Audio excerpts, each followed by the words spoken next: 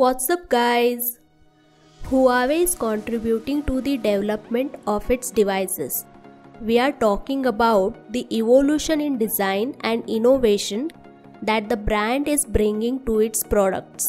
Something that can be seen at very first sight in this new Watch GT2 with innovative functions that can set a trend among products related to this market. This watch majorly focused on fitness. The watch runs on Huawei's homegrown Light OS, not Google's Wear OS, and it ships in two sizes with up to 2 weeks of battery life.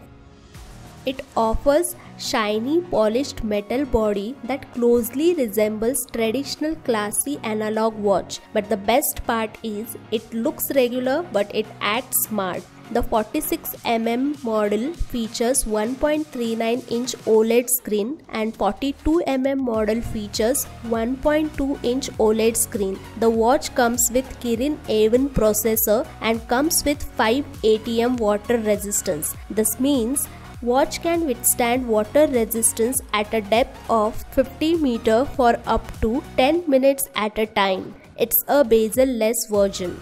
Inside this watch, we find new Kirin A1 chipset with an advanced Bluetooth processing unit that will offer significant savings in energy consumption.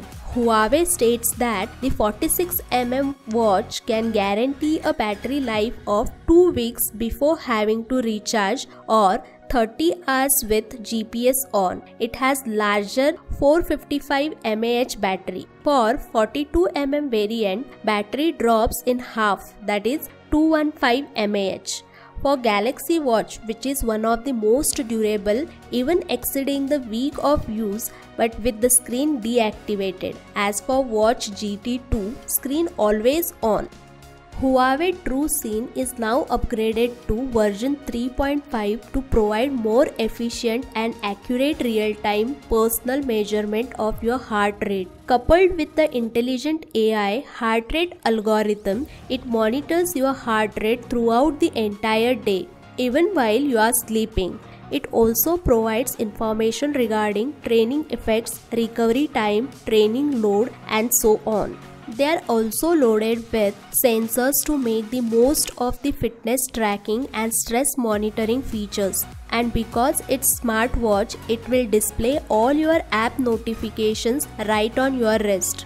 The watch has mic and speakers, so you can now take calls from your wrist providing the watch is within 150 meters of your phone. You can store up to 500 songs.